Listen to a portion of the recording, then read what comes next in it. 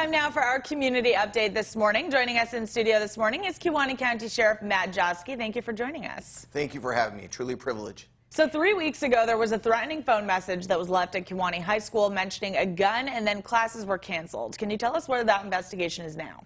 Sure. That incident is currently being investigated by the City of Kewaunee Police Department, and you know, where it came from, it wasn't necessarily a local threat, is about as much as I can say at this point. But I think it's important to note that in this world of technology, these threats are all taken seriously. And I think it's important with so many of these personal devices floating around and the ability for threats to come from various locations around the country.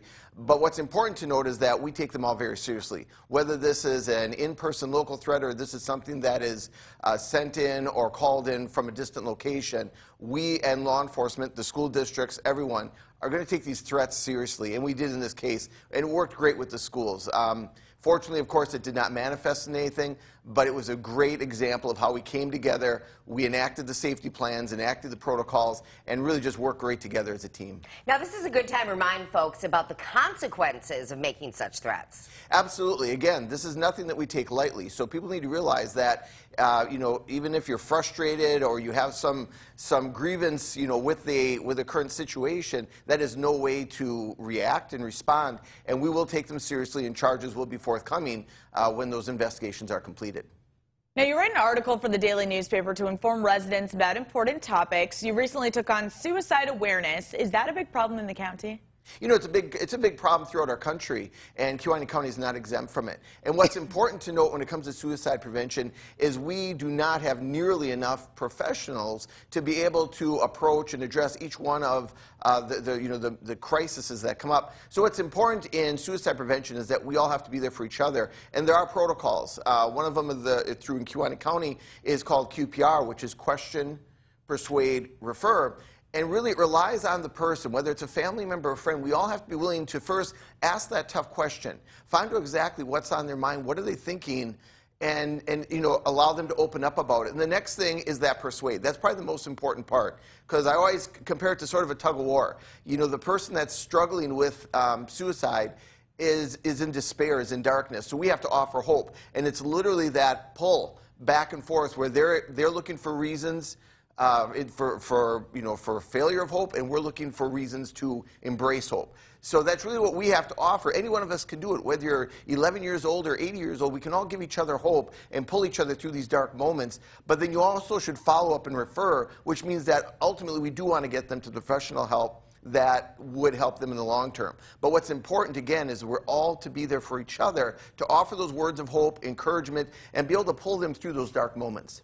Another article was on winter traveling. What should people do when they are on vacation, going to be on vacation? So the big thing, again, going back to where we are as a culture, this idea of, you know, social media, be very careful, you know, who you're sharing that information with. You know, not putting out that, oh yeah, you know, in 2 weeks we're heading to Florida. Be aware that we don't always know who's monitoring those pages, who's monitoring those Twitters. So kind of keep that maybe a little bit closer to the vest. There are some people you do want to tell that you're traveling. You want to tell your bank. You want to make them aware that, hey, in the next few weeks you might see some transactions in places that I don't normally make transactions. It'll help your bank monitor that credit card and your accounts. You want to tell maybe a close trusted neighbor or family friend to keep an eye on your home. And ultimately, you also want to contact law enforcement. Most law enforcement agencies do offer a service where we can do what's called an extra patrol. And what it does is it puts it on the record for law enforcement. And when we're out there doing our daily patrols, it just kind of heightens us up that, okay, that's that house that we have to keep an extra eye on. You know, is there a light on? Is there a car in the driveway that shouldn't be? It's just another added level of security that we provide in Kewaunee County. And speaking of winter, right now we're experiencing some very dangerous Arctic temperatures. What's your advice for people out there? Just as in anything, plan your travels. Make sure, of course, your vehicles are in good shape.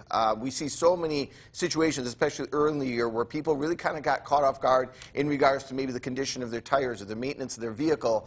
You hate to have that manifest itself at 2 in the morning on a dark road. So the first thing is make sure your equipment's in good condition. Make sure you have appropriate equipment in the car. Throw in an extra blanket or maybe some, winter gear. Have that ready there as well. And let people know where you're going. If you're going on a trip, let people know. So if you don't arrive at your destination, it gives them at least a starting point, a route to check on, a jurisdiction to call into as far as where you may be. So just as in any trip, communicate with somebody, let them know your route of travel, where you're going, in case things don't go as planned.